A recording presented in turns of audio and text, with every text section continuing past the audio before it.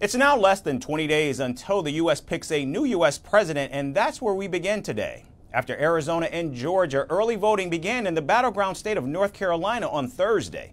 According to the State Board of Elections, North Carolina saw strong voter turnout even after the state was battered by one of the deadliest hurricanes in 20 years. North Carolina turned more crucial this month after Hurricane Helene killed over 90 people and left nearly 100 missing all across the state. Both former President Donald Trump and Vice President Kamala Harris have tried to capitalize on the disaster, which raises questions on how it might affect voter turnout. But if Lion Kamala gets in, if she gets, can you imagine another 4 years like we've lived the last one? Think of it. People are dying in North Carolina. They're dying all over those 5, 6 states. They're dying, and they're getting no help from our federal government because they have no money, because their money's been spent on people that should not be in our country. If Lion Kamala gets 4 more years instead of a golden age, America will instead be plunged into a dark age. Your family finances will be permanently destroyed. Your borders will be gone forever. They already are when you think of it, right? We don't have any borders. Moments of crisis, I believe, do have a way of revealing the heroes among us, the angels among us, and of showing us all the best of who we are. And these hurricanes have revealed heroes around all of us. Heroes who do not ask the injured or stranded, whether they are a Republican or a Democrat, but who simply ask, are you okay?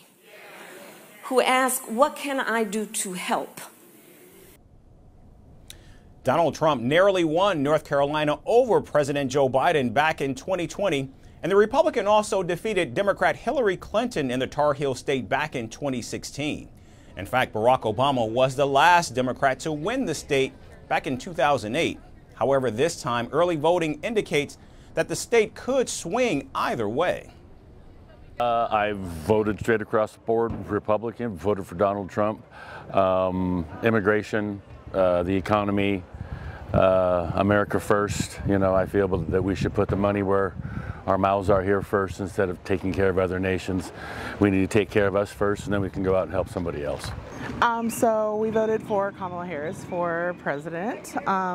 You know, we really care a lot about, you know, women's rights to choose. We really care about our children, making sure that they get a good and honest education. You know, yeah, and our, you know, keeping everybody having the availability to be able to vote, that is able to vote.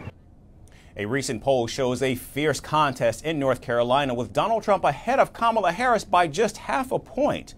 That said, the Democratic presidential nominee is leading her Republican rival by a thin margin in almost every national poll. With just 17 days to go in the election, early in-person voting will continue through November 2nd, and both sides will continue to scour every possible vote, every possible advantage, until the last ballot is in fact cast. Firstpost decodes the U.S. election, explains how America chooses its president, your primer on the race to the White House, everything you need to know about how America votes and its global implications.